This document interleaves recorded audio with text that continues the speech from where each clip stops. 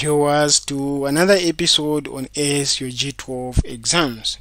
So in this episode we continue looking at the August 2022 Science Paper 2, which is basically the standard O-level chemistry. In the previous episode we looked at question B5, so let us continue from where we ended with question B6. The following table shows elements coded with letters Q to Y which do not represent the actual symbol of any of the elements in the periodic table. You will need to use these letters in some of your answers.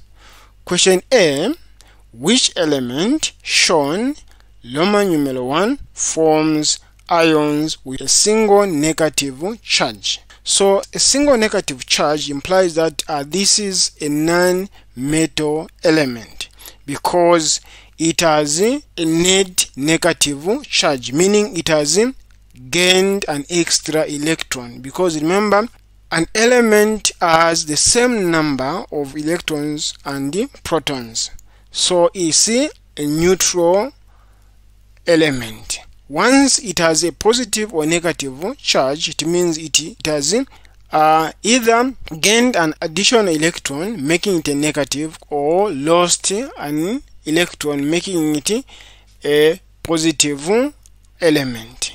Thus, it becomes an ion. Let us look at the options.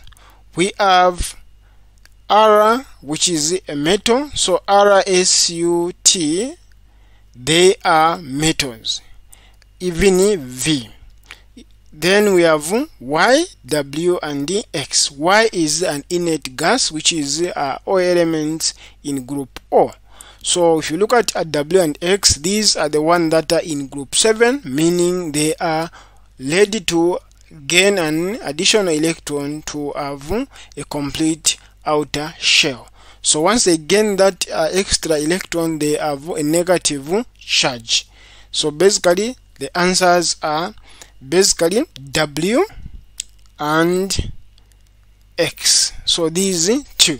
So W and or X. So these, any of these will be correct, or both. That's why we're saying W and or X. Then a Roman numeral 2 has 3 electrons in its outermost shell. So this is a group 3 element. So what we have, or a transition element, so what we have in this case, we have group 1, group 2, then this is group 3. So group 3 is basically V. Then a beam. How many protons does an atom of element Y contain? So element Y, basically what you can do, you can go to the periodic table, we'll see what Y is. So Y, you notice that Y is this one, which is helium. So helium has got a proton number of 2. So if you go back there and see, you notice that it has 2 protons. So basically it's 2 protons. Question C: state the element which is the most reactive. So basically Roman numeral 1 of C, metal. So among these, what you notice in this case is reactivity of metals increases as you move down the period. Then of non-metals as you go up. You notice that W, this should be a fluorine, which is the most reactive non-metal. Then in this case we're going to have a T. T will be the most reactive metal. Then W will be the most reactive non-metal. So you go there, T is the most reactive, then W is the most reactive non-metal. We look at question D.